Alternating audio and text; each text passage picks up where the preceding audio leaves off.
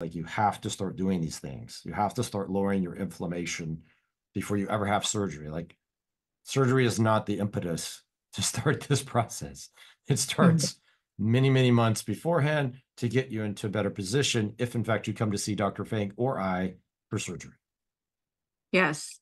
So I know you have hyperbaric oxygen therapy. Yeah. So I have invested in two big chambers, multi-person chamber. Uh, just about every patient after surgery, I put them in there. We give three hyperbaric treatments, and I also invested in these red light lasers Right. Right. that we use after the drains are out. And so I use that for both facelift, tummy tuck, breast reduction, breast lifts, so that they heal better. And that, I'm really amazed at how much pain reduction this does for the patient.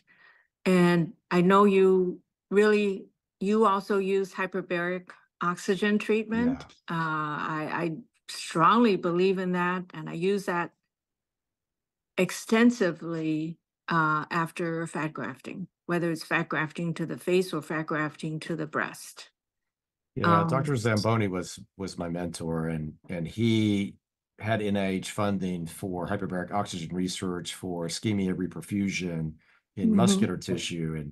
And so if you came to work for him or if you were his fellow, you were going to go to the lab and you're going to be in the lab and they were going to, talk about the experiments, you're going to go to lab meetings. And, I would say, uh, you don't appreciate your mentors, unfortunately, until many of them have passed.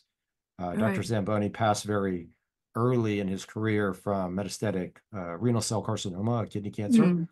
and it's quite.